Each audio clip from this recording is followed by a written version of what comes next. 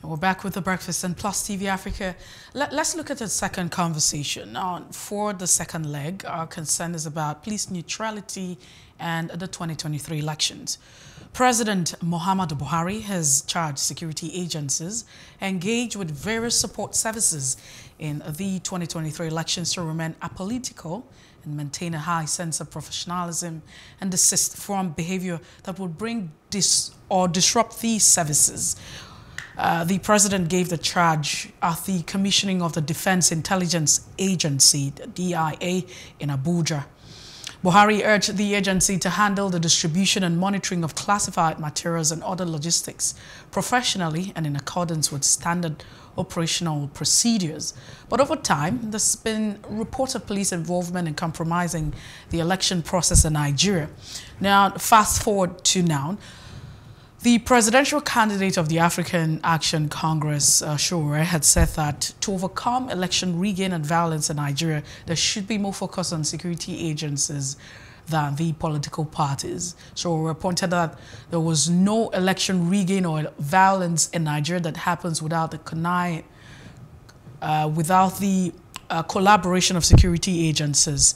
Now, in 2019, the situation presented itself with a tendency to compromise security personnel.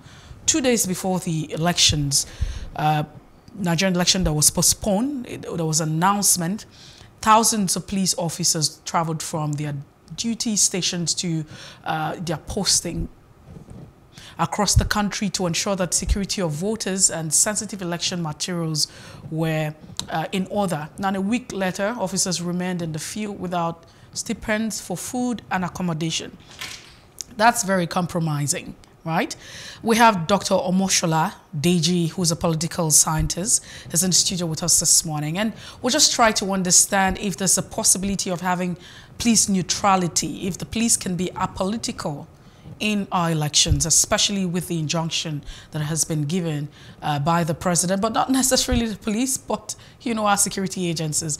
Dr. Omoshola, thank you so much for being part of the show this morning. Good morning. Thank you for having me. Yes, it's a good thing that you're a political scientist. I'd like to ask you, what have you observed so far? What are your thoughts and perception of the elections? A few more months, we're already there, February 2023. Well, by February, the 2023 general election is going to commence, and the political terrain is getting heated up gradually. The campaign has not been on point as I wish. The issues pertaining to the people has not much been addressed. I wish that the candidates can do more in terms of addressing the issues that concerns Nigerians and moving from what to how. Most of the candidates have mostly been saying what they will do to Nigerians, which you realize that they are still the basics. We have a repetition of the 2019 campaign promise, the 27 campaign promise. We will provide electricity, we will pay salaries regularly. So the campaign still remains the basics. Despite that, I expect that even if it is the basic, we should be moving from the what to the how. You are going to make Nigeria from a consumption economy to a production economy. How do you intend to achieve that? You are going to provide electricity. How do you intend to achieve that? So I believe that the politicians should move away from saying just what they want to do to how they want to achieve it. And I think that starts by citizens themselves asking the right questions, asking for more engagement. And I think when this is done, election will be what it truly should be, which is testing the popularity of the candidate and according to their programs and how well they can perform and achieve eradicating the suffering of Nigerians based on the mandate given to them. So far to me, the political terrain has not been quite interesting. What we've had largely is more of stakeholders engagement. Like the politicians are trying to win who they think is strategic and can influence votes to their side, like political leaders, religious leaders, traditional rulers. But the engagement on the part of the people who would go to the poll to cast their vote has not really been as interesting as it should be. And one would think that the long time that we have now for campaign will create room for rigorous campaign, will create room for ideological perspective, or now to curb security, or now to boost the economy, or now to eradicate unemployment, or now to reduce inflation. Largely, this has not been seen. So, but it's a good thing that you have also mentioned security, which is a major concern. I mean, before we just hit the nail on the head as regards, you know, the statement by the president to security agencies. But there lots been happening. A lot's been happening, especially with the attacks on, you know, the umpire's office in different parts of the country, mostly in the southeast.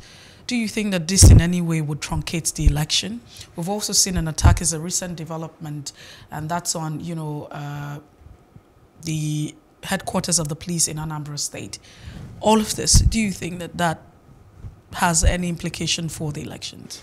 Well, if the attacks are too many, definitely it will have, if the attacks get too many, definitely it will have impact on the outcome of the election, because it will affect INEC strategy, mobilization, and the delivery of materials on time, the equipment that they are going to use. But I think the attack itself shouldn't have happened. Election is coming up. The security agencies are aware. From the first attack on an INEC office, the security agencies ought to have identified INEC offices across the country, most especially in the southeast where there are secessionist movement. They should have identified those INEC offices as hotspots, and adequate security should have been provided in those offices. But if there is an attack on an INEC office and the rest INEC offices are not protected, definitely I would finger the lack of responsibility on the part of the security agencies, or they are not proactive, because as they say, a thief in time saves nine.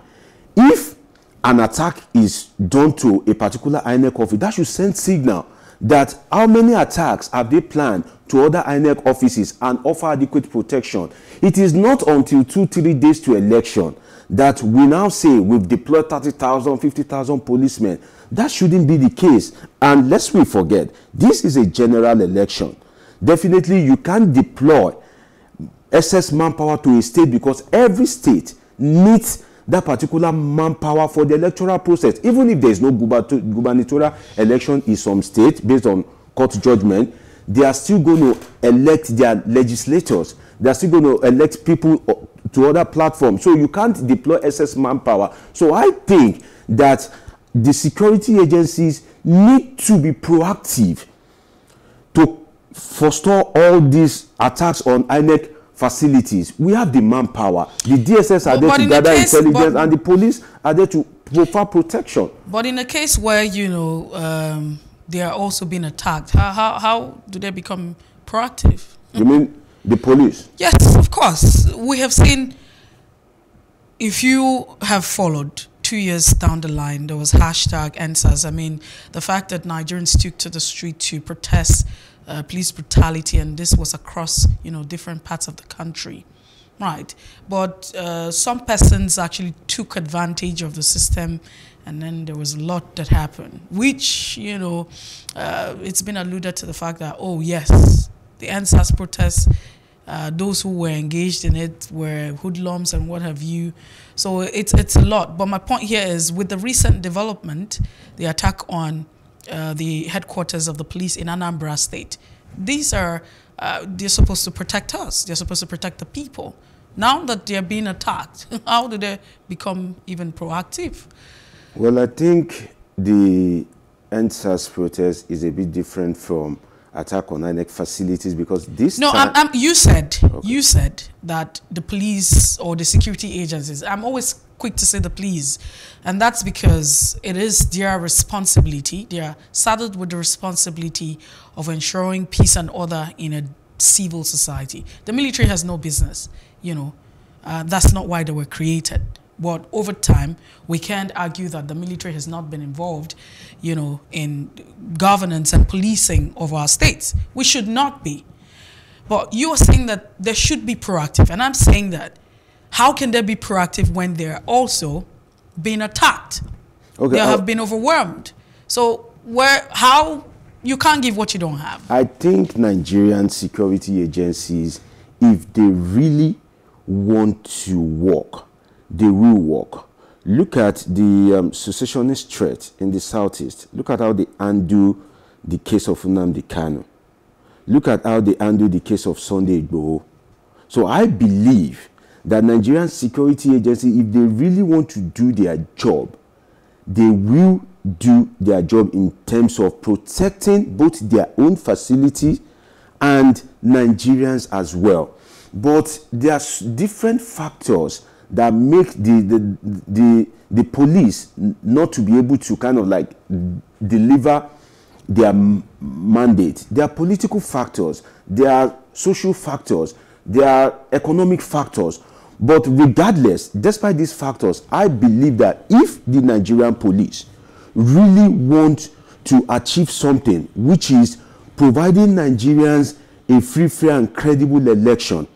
For example, how do you attack a police facility in Anambra State where there are police officers on ground and there is large cache of arms? How do you carry that out successfully? For me, I don't see it as realistic if there is no fifth columnist, perhaps in the police itself, perhaps on the aspect of politicians and general ineffectiveness of the Nigerian agencies or system. But I believe that as regards the election, police can really be proactive. For example, we get large results in Yobe and all these places where there are Boko Haram during elections. How do they achieve that? And if you look at the terrain of those areas, these are areas that are difficult to man. Still, during elections, the terrorists disappear and you record large number of votes. If you can achieve that in Yobe, in Borno, why can't you achieve that in areas that are experiencing less security threat? I don't think that if the police are well determined that some hoodlums can successfully attack a top police facility, I don't believe so. I believe that there may be some fifth columnists in the police itself, or the police itself is not proactive. Maybe they don't have enough facilities to deter the crime, intelligence, and in fairness to the police is overstretched. We have 400,000 personnel to man 200 million people in a vast terrain like Nigeria. And if you minus those that are being attacked, those that died in the course of service, those that died out of natural causes, the numbers are reducing daily. So I think that when there is perhaps state police, local government police, then the stretch on the federal police would reduce, and it will help them to focus more on specific mandate. We could use the federal police for elections. We could use the federal police to prosecute terrorists, man terrorism and all that. But if it is the same police that if they steal your phone, it is they that you would run to. If you have a fight with your neighbor, it is they that you will run to. Definitely, they are overstretched. They have a lot on their hands. So I think we should find a way of reducing the level of work that we have given to the federal police itself. This will enable them to focus on the right thing and to man their facilities well and deliver a good, credible election for Nigerians. The 2023 election will most likely be successful on what the police does or fail to do. Okay, so I'd like to share your thoughts on, we're getting straight to the statement being made by the president. Let's not forget that the president had promised Nigerians that he would ensure a free, credible elections in 2023. Now, the involvement of the police in our election process or security agencies. I like to just always stay with security agencies. Feels like I'm limited to the police, but what do you make of it generally? The fact that we have security agents being involved in the electoral process in Nigeria. Don't forget that so many persons have also queried that action, saying elections have been militarized. You have uniformed men, you know, of different quarters everywhere when you on the day of the elections. What do you think of that, really? Well, first, the president must have made the statement he made based on... No, I'm not talking about the statement. I'm just talking about the fact that we have, you know, security agencies or agents involved in the election process. That has been our, you know, practice over time, especially when we moved from a military era to a democratic dispensation. The notion of having our elections with the presence of security agents, what are your thoughts? What do you make of this particular, you know, action and behavior? The presence of the security agencies is justified, but unnecessary if the right things are done. Justified in the sense that in a society where we have bandits, kidnapping, high rate of crime, and most especially when the premium we place on politics is very high.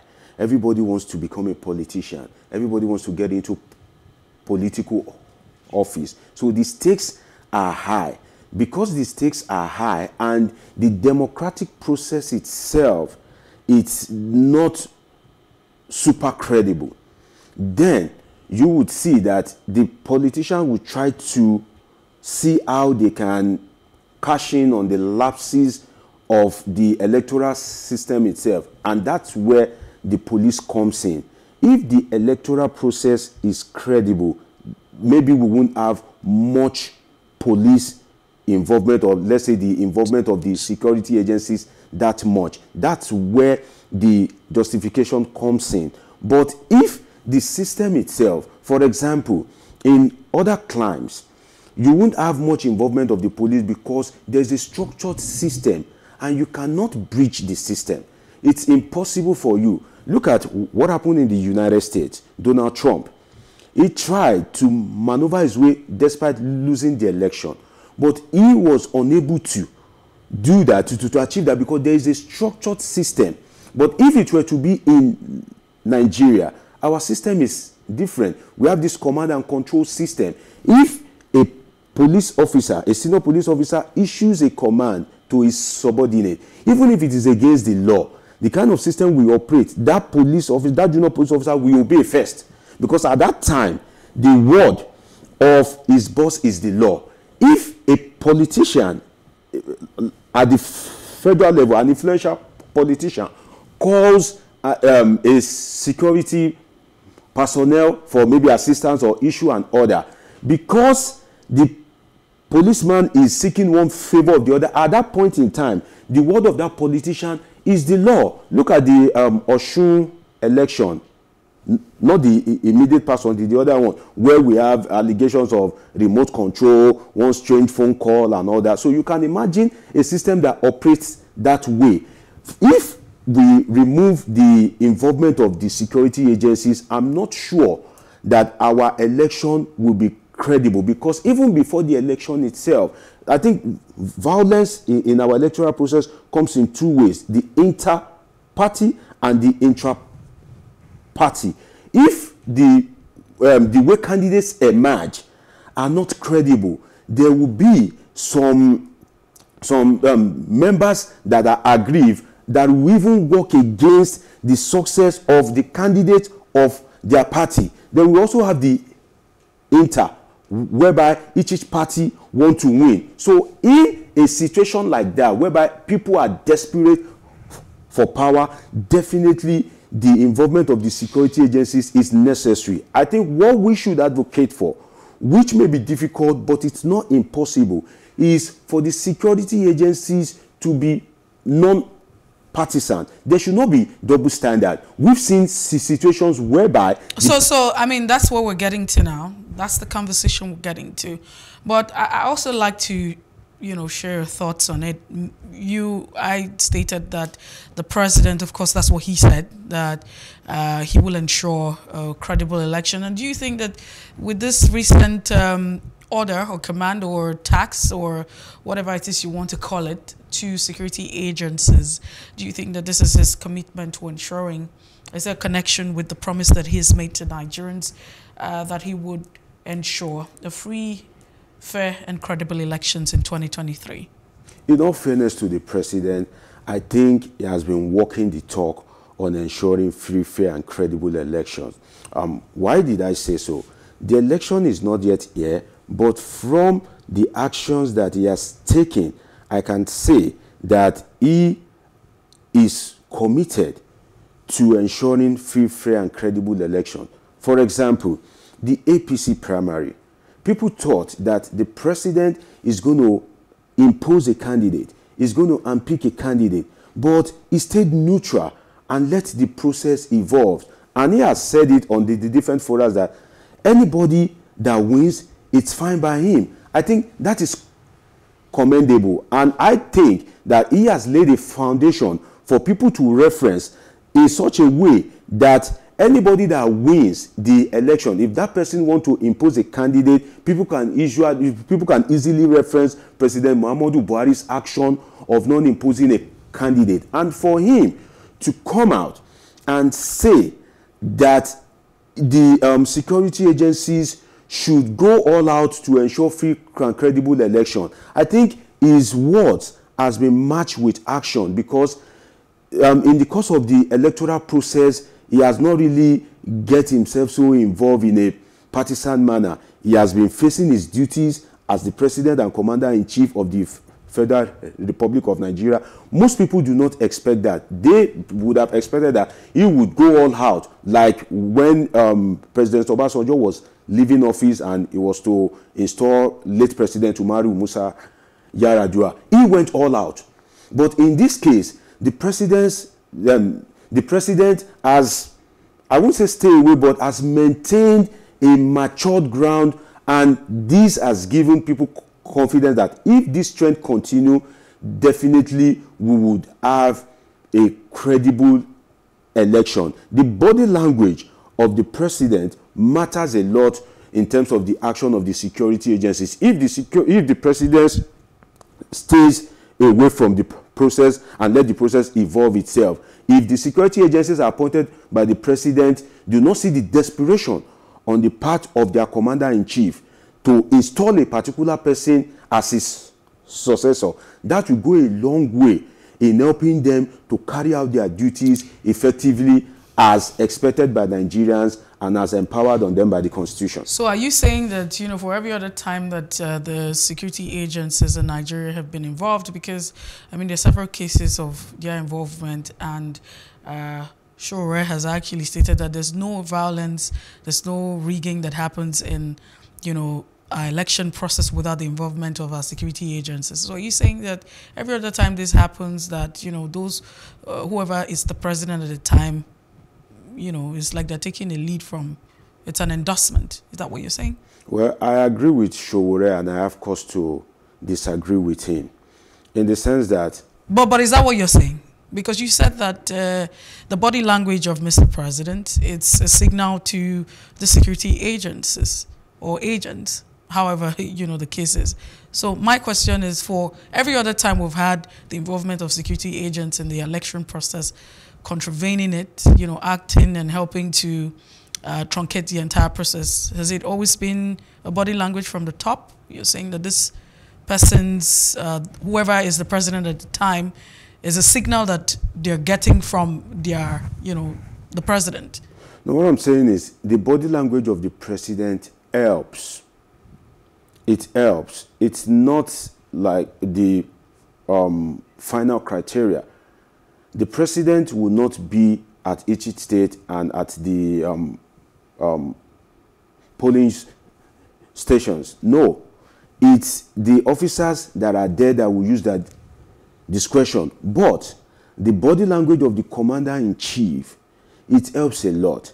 If the president is desperate to install, and he gives marching orders to his appointees that deliver so mandate for me, you will see that their action towards the election will be different. But if the president gives them a clear mandate that be fair, let the best person emerge, it also helps. So the body language of the president helps for us to have a credible election. But that doesn't mean that at the end of the day, we won't find policemen that would compromise. That doesn't mean that because the president has given orders, we won't find politicians that are willing to go all out to concrete the process. I think, okay, I understand, but I wish we had more time to talk about this. I mean, I'm just making reference to the past, that for every other time we've had that, could it also be that the body language has been that, hey, go read the election, or, you know, because this is what I want, and that's why they have acted like that. But we'll leave that conversation. I wouldn't say that. Let's leave that quickly. I won't be expert on that. That's the body language. Let's leave that quickly. We're asked to go, but just before we go, just in a few sentences, is there a guarantee of neutrality of our security agents in the 2023 elections? Well, the neutrality of the security agencies depends on a number of factors. If Nigerians themselves are determined to have a free, fair, and credible election, these security agencies sometimes read the body language of Nigerians themselves. If Nigerians are ready to go all out and vote and stand by their vote, it will be difficult for the security agencies to compromise. But as we have good officers, we have bad officers. So I can't guarantee that there will be totally like non-partisanship, because we have policemen in uniforms who are hidden members of political parties, or who have hidden interest in certain political parties. That would influence their conduct. But I believe that if the system does not allow it, and if Nigerians are willing to stand by their vote, especially with the introduction of the beavers, whereby the results are transmitted electronically instantly. If there's a large crowd and Nigerians are willing to stand by their vote, and the security agencies are willing to do their job, it would be difficult. I think where the security agencies get it wrong is in the area of compromise. We don't see security agencies snatching the ballot box and all that, but they compromise for talks, they compromise for politicians. So if there is less compromise on the part of the security agencies, I believe that with the introduction of the beaver system, we will have a better election. We are not yet there, but we'll get there maybe someday. Definitely. We can only continue to talk about this. Some other people would say we need to pray, but prayers without actions, or faith without works, is dead. Right. So let's all get to work and do the needful so we can, move forward as a country. Thank you so much, Dr. Deji, for being with us this morning. Thank you for having me. Dr. Omoshola Deji is a political scientist, and he's made out time to be with us this morning on the show. But that's the size of it. We'll take a break. When we return, we'll look at the threats coming from telecommunication companies. He might just be a lot for Nigerians in 2023. Please stay with us.